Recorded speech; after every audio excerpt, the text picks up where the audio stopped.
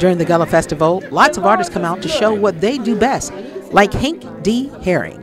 I call myself an artist. I use a multimedia artist because for my art, I incorporate everything that comes within my touch.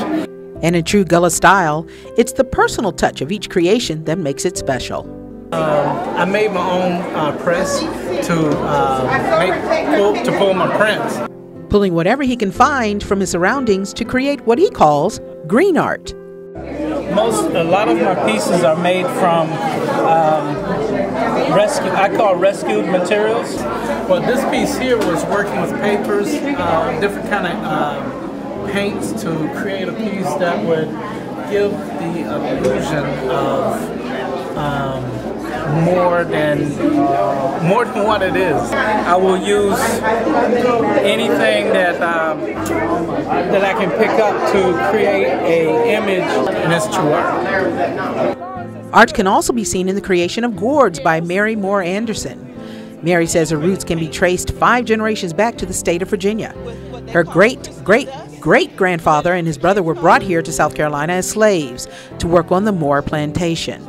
My father's aunt, her name was Eva. She lived in Chester, South Carolina. She used to have a large gourds out in her cabinet that she kept her rice in, flour. I fell in love with those gourds. I may have been about 12 years old. Gourds are in the cucumber, pumpkin, and squash family. They are actually all containers that came from Africa. Mary continued to have a fondness for gourds throughout her life, but she never really did anything with them until she turned 50.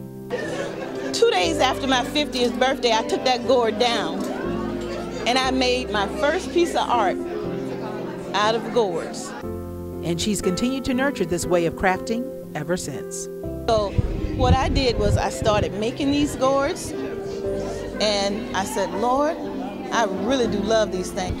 And then one day I took time to go to an outdoors festival in Chester, South Carolina. A young lady came down the street and she stood over and she watched me for a few minutes, then she turned around and she went back.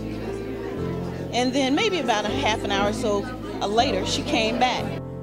This woman eventually praised Mary for her work and invited her to speak at her church for Black History Month.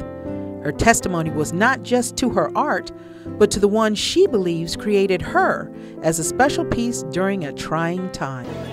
Because I had had a stroke and I had some surgery because I had gotten paralyzed on one side from a fall.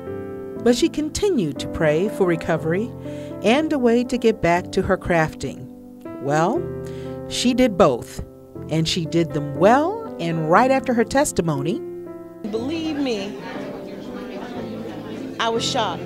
Her brother came up and he handed me a check for $300. Mary continues to give her testimony by continuing to do her work to be shared with anyone who's willing to stop by and take a look, one gourd at a time.